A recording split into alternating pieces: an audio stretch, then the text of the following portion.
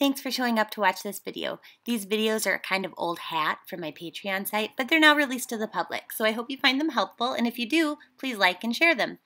For the latest, newest daily readings, affirmations, every day, for lessons on how to read tarot, how to enhance your own psychic abilities, to have magical healing gemstones sent to your house every month that angels picked out for you, please check out my site, patreon.com/terribly accurate.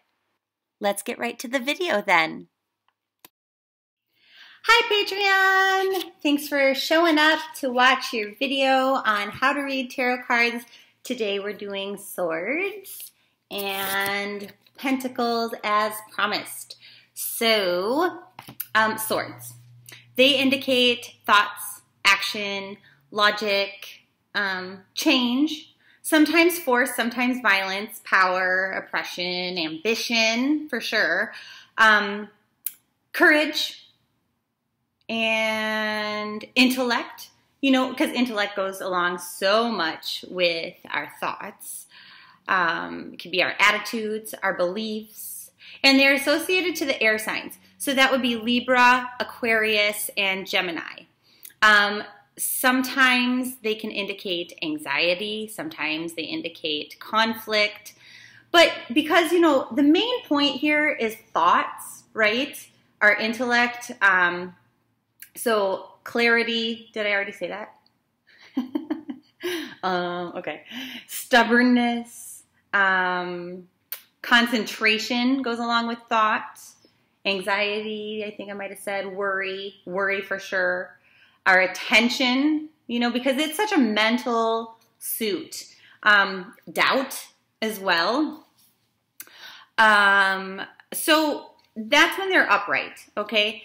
When they are reversed, they can mean anger, guilt, judgment, writer's block, like lack of thought or clarity, could be confusion, even though our number one confusion card is the Seven of Cups, but that's like emotional confusion, like not knowing where to put our emotions or how to sort through them, needing maybe a swords card to help us get through it. Hesitation is another one. Could be verbal abuse, mental abuse, lack of compassion, you know, not feeling, being more head-focused than heart-focused. So swords are always about thought. Sometimes they are about honesty or dishonesty. Sometimes they're definitely about communication, talking, right? Sharing our thoughts. They're about... What did I want to say? I totally lost it. Damn ADD. I need more swords cards in my life. Okay. So, like for example, with the Two of Swords, it's about decisions, you know, having to make one. Looking at things like when I talked about swords meaning truth, like your mental, logical truth on scenario, like observing things. Like in this one, she can't see the truth. There are things that she doesn't want to look at, thoughts she doesn't want to address. Swords can also indicate pain, right? Like I said, with the King of Swords, for example, a very powerful person. He's more powerful. I wonder if he's in here. Yeah, okay. He's more powerful, for example, than would be the King of Wands. Because a sword is much more powerful than would be a wand. A wand you could hit somebody with, but a sword you would kill them, right? You'd slice right through them. So slicing through bullshit, like with the Queen of Swords, that's why I said, you know, sometimes swords are about force, right? How they can be a little bit violent. But swords are always thoughts. They're always mental communications or logic. As I said, they can be about pain. You know, swords hurt. The truth hurts, doesn't it? This is like needing to take a break from your thoughts. This is, you know, communicating, speaking your truth, even though it's fatiguing. It's hard to tell the truth. This is being too much up in your head, not being able to sleep, anxiety, worry. So I hope that kind of clears it up for you what swords indicate. Now, just as a general overview. Next week, we'll get into, we can either do the major arcana or we can go one by one through each of the suits. So if you want to leave a comment below and let me know what you're thinking, what your preferences would be, I'm totally amenable to that. So Pentacles. Pentacles are about day-to-day energy. They're also about money. They're also about jobs. So like with this one, he is having a difficult time with his emotions. You see how the water there, like we talked about last week, is wavy as he's trying to balance out his responsibilities. You know, coins generally, they can also be called discs sometimes, are about money, job, your home, the day-to-day stuff, school.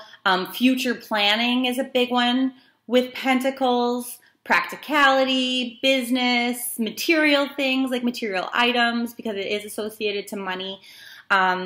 Property, your general prosperity, like I said, planning for the future.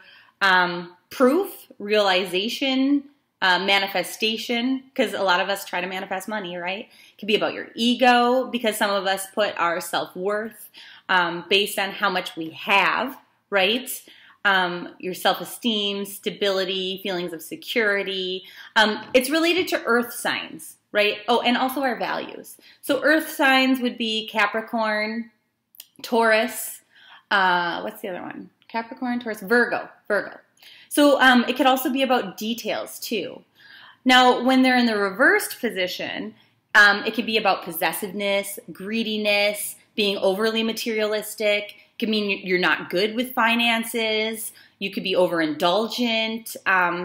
Things are just not going as planned because this is about planning, right? So, for example, we talked about this one. This is about being generous. You see how he's trying to make sure that things are fair with the scales there. So this is about generosity. Long-term planning. This guy's retired. He's got his dogs. His kids are over here doing their own thing. You know, tens are about coming to the completion of a cycle. So, you know, he's done his life work and now he's ready to just kind of chill out and relax. This one I always read different than everyone. I don't know why I put that one in there. Waiting for things to pay off. You know, going along with their plans, making investments. Same thing with this one here. It's just a different representation of the same card, you know. It's planning, planting seeds, taking steps, investing in your future, and then just waiting for things to pay off for you. So it's like going to a job and getting a paycheck 2 weeks later. So I hope that's helpful.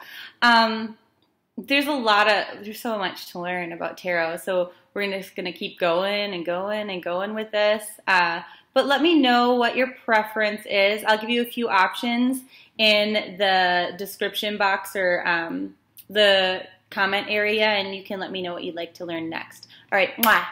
See you.